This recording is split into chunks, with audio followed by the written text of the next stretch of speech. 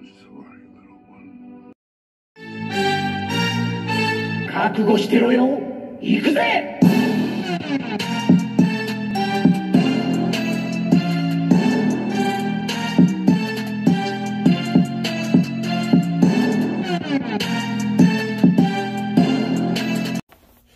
Welcome to Wordbreaker Coo's Reviews. I'm your host, Wordbreaker Coo, and today we're looking at the Masterverse figures. I don't review these as that often, so I figured why not get them all in one go, because most of these figures are pretty old, and you guys have probably seen them, so I just want to give my takes on them. First, I picked up this pack, this Savage pack with Orko and Beast He-Man. I think this pack was way overpriced.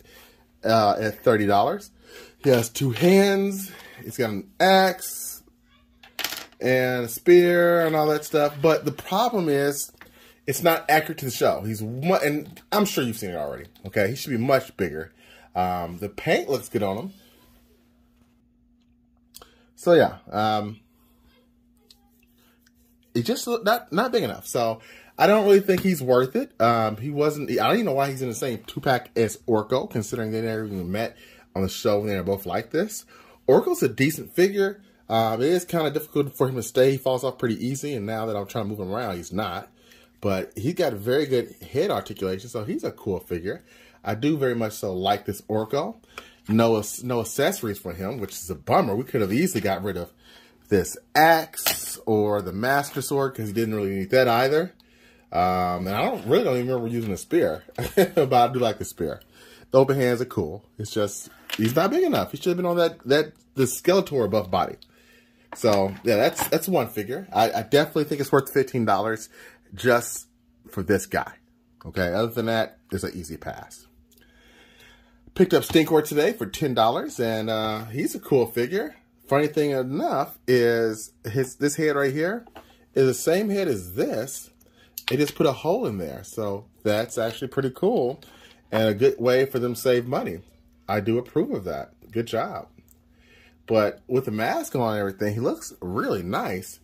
Comes with an open hand and another gloved hand, but there's nothing for him to hold. So I kept looking at the package like, is there more to this guy? And there just was not. So Stinkor is a cool figure. I definitely think he's worth the $10, but at $20, I don't know if I can recommend this. It feels like he's missing one more item, but I do like the little backpack, and this little chest armor here hides the fact that this is the same sculpt as this. I do like that. But, well, actually it's not the same sculpt because this one has fur. So it hides the fact that this is a very similar sculpt, I should say. So let's keep moving. All right, and who do we have next? We have Man-at-Arms, and I've had this guy for a while, okay? I've had him for a long time, actually. Just never reviewed him. I love the rustic look on this armor. And again, it hides the fact that he has the same body as He-Man. Even this leg armor, same thing. I just don't really care for these. I wish they would have gotten something more pliable for these, but they didn't. So it is what it is. Is what it is. But he looks good. He's a very cool figure. The only thing I can remember that I think he had an extra hand. It's been so long, I can't find anything else for him, so I'm hoping that's it for him, besides his little club. That is the Man-at-Arms. I wish they would have given us a soldier mask. That would have been cool, a cool accessory, but I'm sure they'll bring that out eventually and change the colors and make you buy those. So, yeah. Moving right along, we have Andrea, and here's her little effect piece that can come off. It's a nice little addition. I like that. She has a fisted hand, two fisted hands, excuse me. She also has somewhere, I've got some grabby hands somewhere for her. Just can't find them. So I'm not going to sleep over it. And she also has this mask. Now this mask looks really cool on her. Let me get this head off and put that mask on. You'll see what I'm talking about. She looks like she could be a bounty hunter or a completely different person with this on, right? Especially once you start hiding her face and everything. I think it's a real dope look. I'm glad they give us the soft goods because Mattel has been killing it with the soft goods. Now, if you look at this, tell me you can't put this on another shelf as some bounty hunter that's coming after your hero, right? That looks pretty dope. Hide a little more. Although, this part just doesn't look quite that good. So, maybe I'll have to roll it up like that or something. But, yeah, there's that. Let's get to the last one now. Last but not least is King Grayskull. And I think he looks exceptional.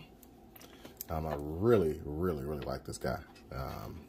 He's my second favorite Masterverse behind Teela. I think his scope looks really nice. He comes with some cool accessories. He's got the pimp hand. He's got a fisted hand.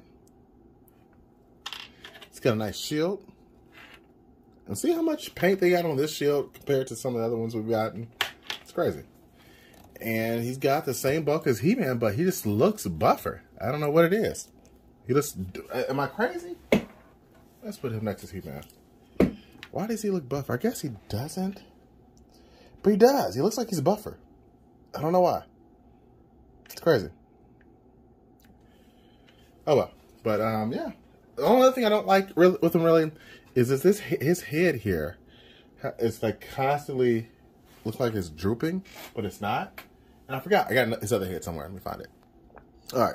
Here's his other head. I don't like this head. It looks too cartoonish. This one's fine. This one's like, yo, right? It's the lips. Man, they really messed that up. But I do like his sword accessories. They're very nice. I like the paint on them and the colors. So that's dope. And then the best part about him is this cape, man. It's got some wire in it too to make him look even more dynamic. God. Again, I'm telling you, Mattel has killed it on these soft goods. I've had more soft goods this year because of Mattel than any other year that I've been collecting. So thank you, Mattel. But yeah, he's dope. I mean, I can't say more else because he's still the same as He-Man. Folks, I'm a father.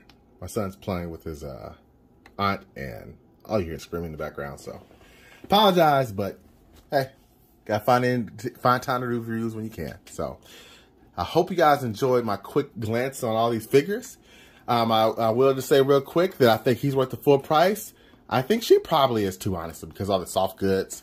Man-at-Arms is definitely worth the full price. I bought him too. Orko's not because he comes with that trash.